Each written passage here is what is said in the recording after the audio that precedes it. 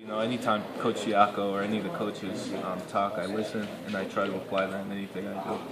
He also says that as a defensive tackle, you are hard to block. Have you gotten better at that in your years here at UConn? Absolutely. I think it's just maturity, you know. When you're 18 and 19, you're not as mature as when you are 21, 22. So it's just a lot of work. I put a lot of work in. I take pride in trying to be the best at my job. You've had a couple of rough seasons. Is there optimism that you can turn things around this year during your senior year? Absolutely. You know, we work every day to try to accomplish that. So we're excited about this year. You came from the Scranton-Wilkes-Barre area in West Pittston, Pennsylvania. How important was being able to play pretty close to home in your decision to come in here to UConn? I mean, it was huge. Originally, I committed to two schools out in Ohio that were 7 and 8 hours away. So to be able to just drive 3.5 hours to home not only benefits me but my family. They were able to come to more games.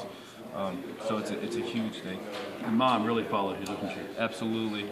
She comes to every game. She's the best, you know. Not enough words I can to describe about her. She's the best.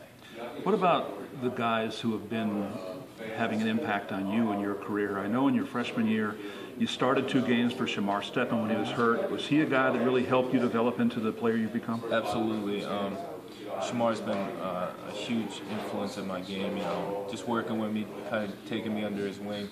I really look up to him. I try to talk to him as much as I can and just get, you know, tips and reminders. Anytime he's around, I try to, you know, hang around with him and just be with him. Are you still staying in touch?